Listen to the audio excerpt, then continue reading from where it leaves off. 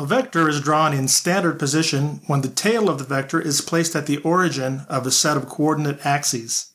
The angle that represents the vector's position is measured counterclockwise from the positive x-axis. This angle may be labeled using the Greek letter theta, but phi or some other variables are also commonly used. In this series, the angle theta will be measured in degrees.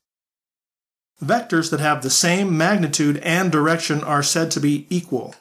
Note that the vectors need not have the same location. For example, vector v has the same magnitude and direction as vector r, so these two vectors are equal even though they are not both in standard position. Similarly, vector w is equal to both vectors r and v.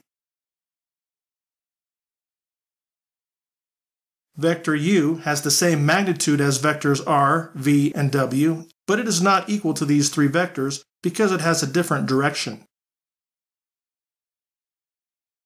Although vector z has the same direction as vectors r, v, and w, it has a different magnitude, so it is not equal to any of the other vectors.